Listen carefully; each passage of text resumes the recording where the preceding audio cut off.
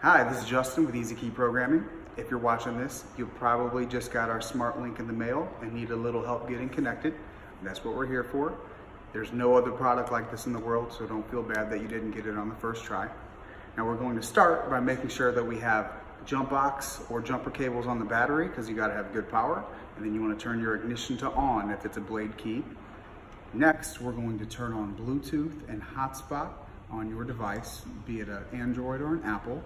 And then when you get in there, you want to make sure that you know the name of your network and you know the name of the password. If you can simplify them, it'll make things a lot easier for you.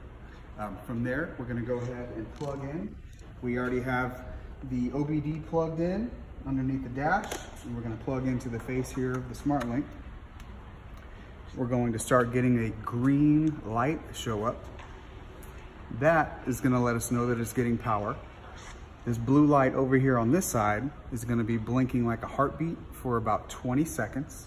And once it goes to a slow blink, or once it goes to completely shut off, that's when you know you can open the app. And it should be just about there.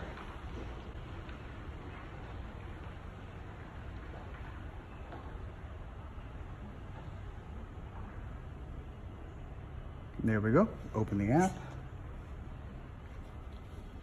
And it's gonna ask me if I want to pair, and then it turns a solid blue, so that means the Bluetooth is connected. From there, it's going to search for all available networks. You're going to find the name of the network that you plan on using, highlight it, and then you want to put in the password.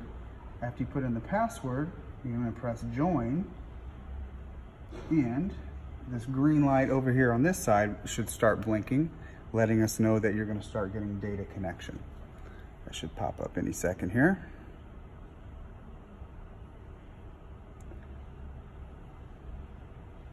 Now on some phones, especially Apple phones, you want to go back and park on the Hotspot settings page to help facilitate that connection. Androids, you usually won't have to do that.